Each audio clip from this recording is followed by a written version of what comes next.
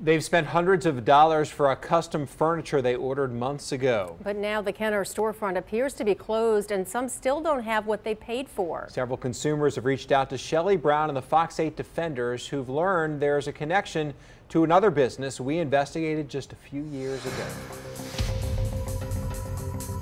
Nothing like this has ever happened to me.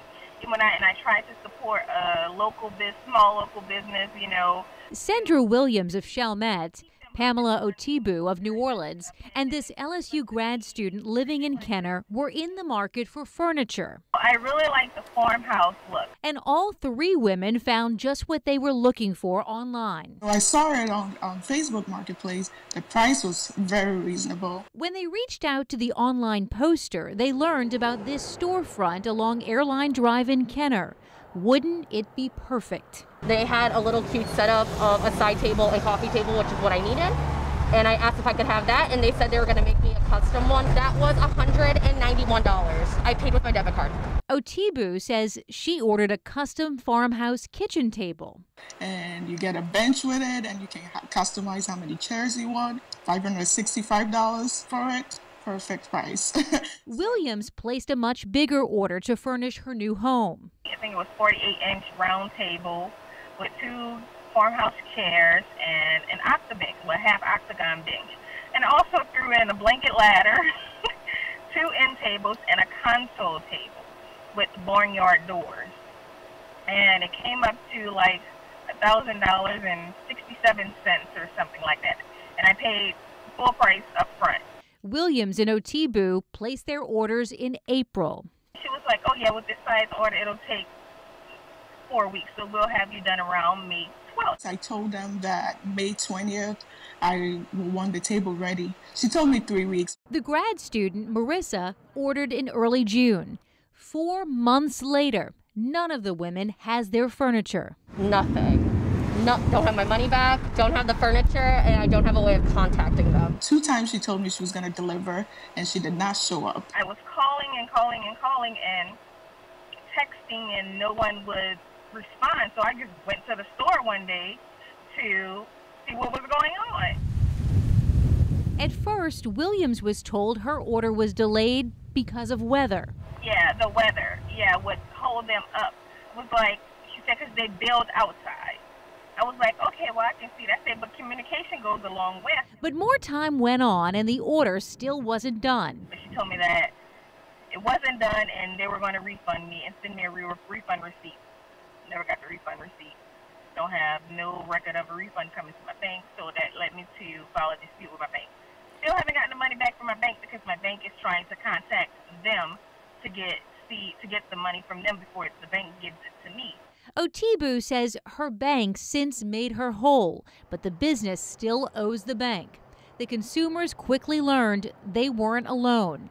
Search Facebook for the business page, and you'll find a Facebook group of consumers who've shared similar experiences with the Kenner business. I was like, what? I'm not the only one?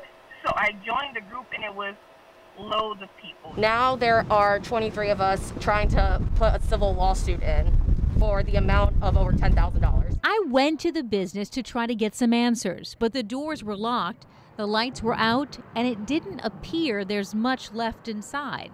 A note on the door said, "We're working from our wood shop. We are diligently working without distractions to get your orders completed." When I reached out to the property owner, she told me she had not seen the owners and they hadn't paid rent in 2 months. A records request to the city of Kenner shows a business license for Wouldn't It Be Perfect was just issued on March 3rd of this year. A business filing with the Secretary of State on March 2nd shows the managers are Wayne Parda and Dawn McCann. But in mid-July, it appears a change was made and McCann's name was removed from the business filing altogether. Each of these consumers say Dawn McCann's the woman they placed orders with. Hey, it's Dawn and Wayne at Wouldn't It Be Perfect? It turns out McCann's the former owner of a business the Fox 8 Defenders investigated 4 years ago. Placed my order for a wooden round table with 4 chairs for my dining room.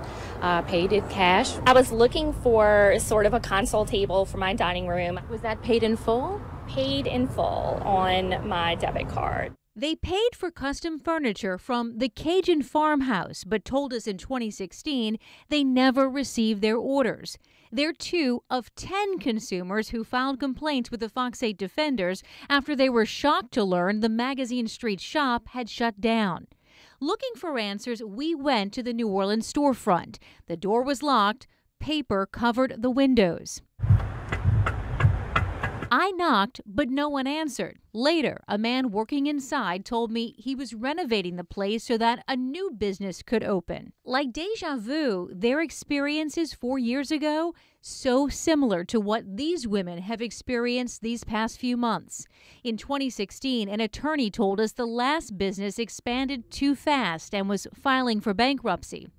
According to the Secretary of State, Dawn McCann's been affiliated with 5 businesses since 2014, a rental business, a cupcake boutique, the Cajun Farmhouse Furniture, the McCann Group LLC, and recently, Wouldn't It Be Perfect, only open a few months before we began receiving multiple consumer complaints. Now, this company, because of this, the complaints and the lack of cooperating, they have an F rating with the Better Business Bureau. The BBB's Cynthia Albert tells us they're aware of several complaints against Wouldn't It Be Perfect, but there's been no response from the business. You don't want to put the full amount up front, whether it's home improvement or any type of work. You pay maybe some as you go, staggered payments. She also suggests using a credit card after you've researched the business. I'm a single mom of 3, and I don't have $1,000 just to throw away. For these women and a list of other area consumers, they're not interested in the furniture any longer. Most just want a refund. For the Fox 8 Defenders, Shelley Brown, Fox 8 Local First.